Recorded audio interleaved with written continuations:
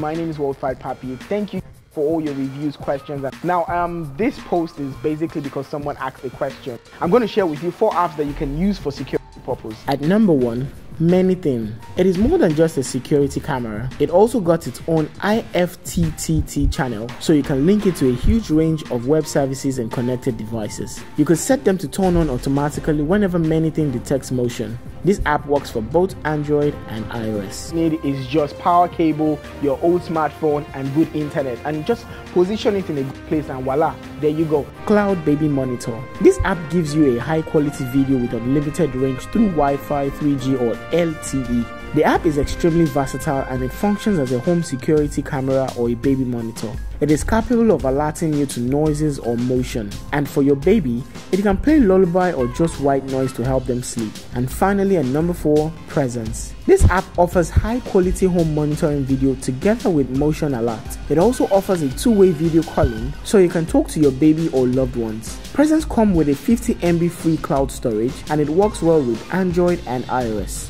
I feel very excited about all these apps because we tried some of them today and it was awesome. Okay, not to forget to say this, some of these apps you have to buy them, but just with a little sense, but they are quite worthy of the price. All right, thank you guys so much for watching this video. You can share this with your friends, with your mom, with your aunties who have babies or kids and they want to try and monitor each and every one of them at every time. You can do this remotely anyway.